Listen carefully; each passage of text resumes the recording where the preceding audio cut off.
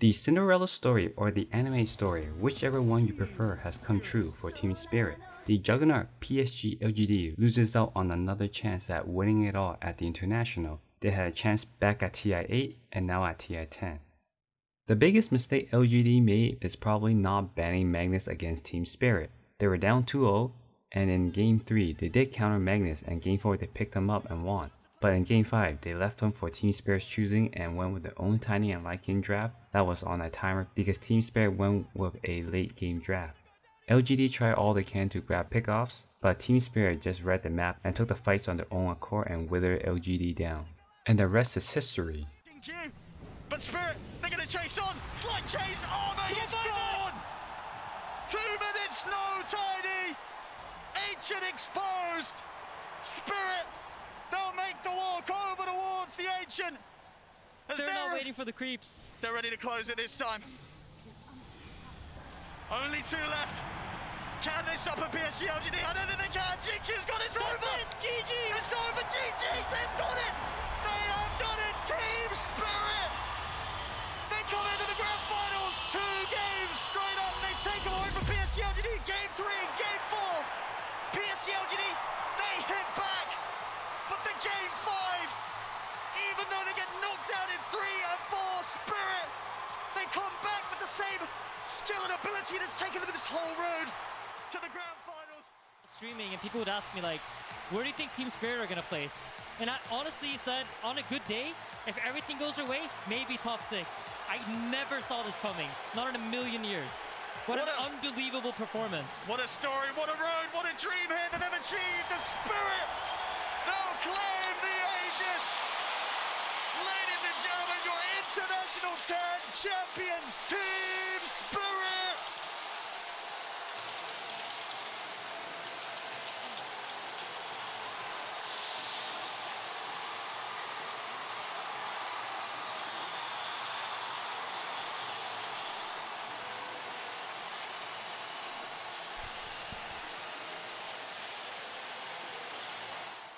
Team Spirit dropped to the lower bracket and went through Fnatic, OG, Virtus Pro, Invictus Gaming who knocked them down, Team Secret, and eventually PSG.LGD. What an incredible story. There was also a lot of Dota 2 news. A new hero is coming this fall. Marci from the Dota Anime will make her debut sometime this fall. As we're already in the middle of fall, many speculation for Marci's role could be carry. What do you think?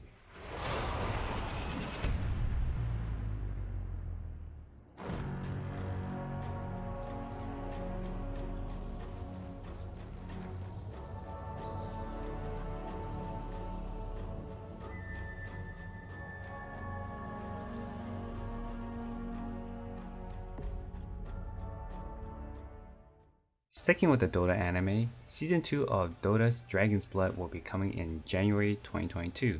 Mark your calendars, there will be a lot of dragons.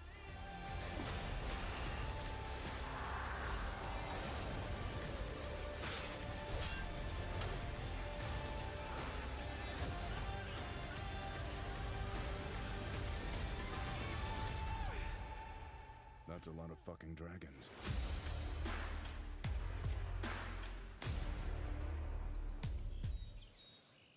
Before the big roster movement begins in the upcoming weeks, Thunder Predator already announced that their players will be leaving the organization but will stick together. Thunder Predator went 0-16 in the group stages and earned the last spot and won 100,000 USD. Earlier in the week, after losing to OG, Quincy Crew's manager Jack KBBQ Chen announced that significant changes will be coming to the team. Players are looking to explore other opportunities. After the end of the International, their offlaner Rodrigo Lelis Santos announced he's leaving the team.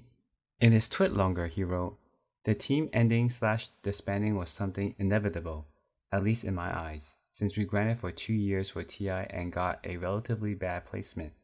I am very proud and happy we managed to pull through and survive the groups and win our best of 1. He ends by saying he will be streaming. Not sure if he'll join another team in the upcoming season, but best of luck to him.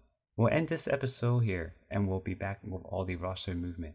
If you missed any of the actions, check out the International 10 playlist on this channel, all the way from the group stages to the final.